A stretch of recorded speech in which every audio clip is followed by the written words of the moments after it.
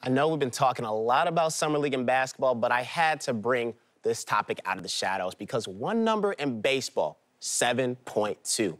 That's the percentage of Black MLB baseball players in the league right now, the lowest since it was first being tracked in the early 90s. I talked to Curtis Granderson, Jimmy Rollins, and Dexter Fowler, all former Black MLB players, to hear what they thought were the reasons. With the 2022 MLB draft nearing its one-month anniversary, it's important to recognize and remember why this draft class, or at least the first-round selections, made history.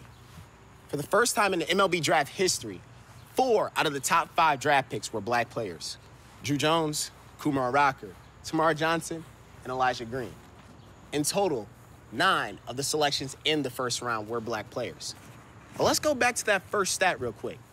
First time ever.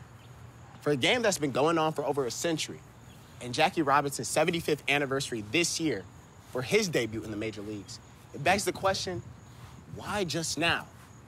What took it so long? And the most important question, what is causing the decline in Black Major League Baseball players? A number that we saw at 18.2%, its peak in the 90s, to 7.2% this year.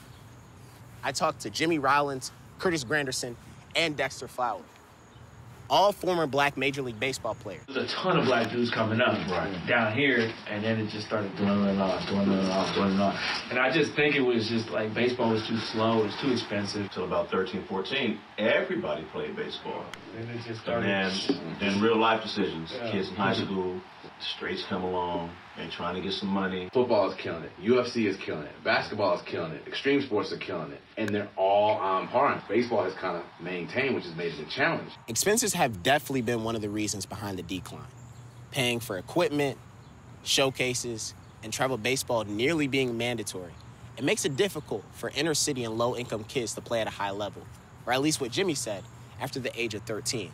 But also, the game that we call America's pastime isn't as entertaining to watch as LeBron James or Kevin Durant trading buckets, or Patrick Mahomes throwing it deep, Tyreek Hill as he throws up the do sign.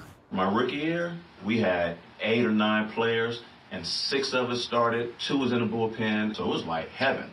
By year 3, it's myself and Marlon Byrd. Everybody looks like someone else and doesn't look like you. Who do I go to? When I asked the guys what could help solve these issues, Jimmy pointed to Curtis and said, that man right there. Currently, Curtis is the president of the Players Alliance, a nonprofit organization filled with current and former MLB players working to address the obstacles and challenges facing the Black community. There are a lot of Black young players playing. Now we got to keep them in it. We got to get them over that step. Yeah. Okay. And get them over that step. The step is getting drafted, okay? You got drafted, but we got to get them to the next level. But organizations like the Players Alliance, top players like Mookie Betts speaking out, and top Black draftees, the wheels are starting to turn again. Hopefully, it's in the right direction. For Turner Sports, I'm Lawrence Price.